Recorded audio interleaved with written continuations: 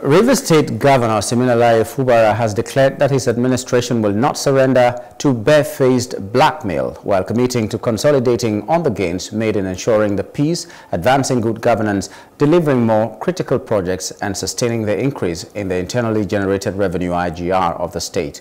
The governor also commended President Bola Tinubu for his bold, dynamic and pragmatic economic reforms targeted at correcting the structural deformities in the past or of the past and ushering Nigeria into a new vista of sustainable economic growth and prosperity. Governor Fubara spoke during the 64th Nigerian Independence Day anniversary parade at the Government House Arcade in Port Harcourt.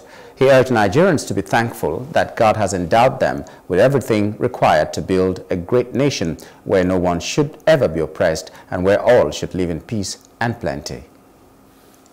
The vision of our founding fathers at independence was to build a united, secured nation anchored on the value of brotherhood, democracy, justice, and equality of all people, tribe, and nation.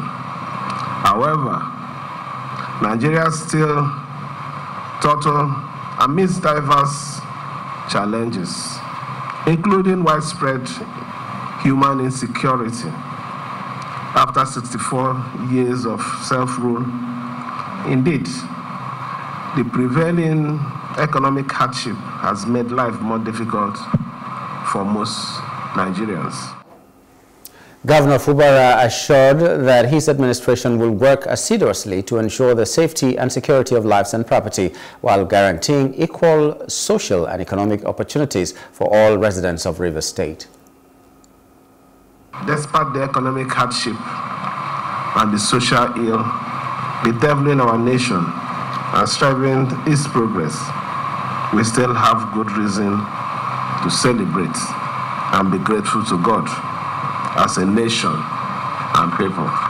Let us also commit ourselves to work hard, to work hand in hand with the federal government to tackle the economic, social, and political challenges, including judicial terrorism, nepotism, corruption, and abuse of power that have diminished our democracy, staved our growth, and caused untold hardship to our people. Our faith and strength are in God, who will enable us continue to promote, protect, and defend the political and social economic interests of our dear state at all costs. I assure you that we will never surrender